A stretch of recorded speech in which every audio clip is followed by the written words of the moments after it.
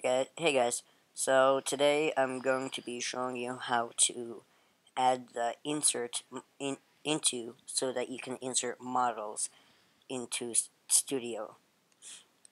Um, Roblox, as of right now, they have removed it from the ribbon bar, or yeah, not really sure what this is called, but yeah, ribbon bar. Anyway, so they've removed it so that you can't see it here, like you can't see it nor here, nor here, nor here, nor here. So I'm going to be showing you how to add it back. So first, you'll click on this little arrow down thingy, drop down, and click on Customize. And then here, you're going to be searching for Insert. Now there will be two things: Insert Breakpoint and Insert into from File. You'll take this, you're going to be adding it. As you can see, I already have it here.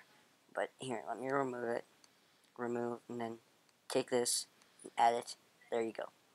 Alright, then I can check it and click OK. And then there you go. It'll be here. Once you click on it, it'll open up something, and then it'll say insert from into Studio. So I'll just insert a random board. I guess I have this. Alright, and then there you go. It's added. Alright, see ya.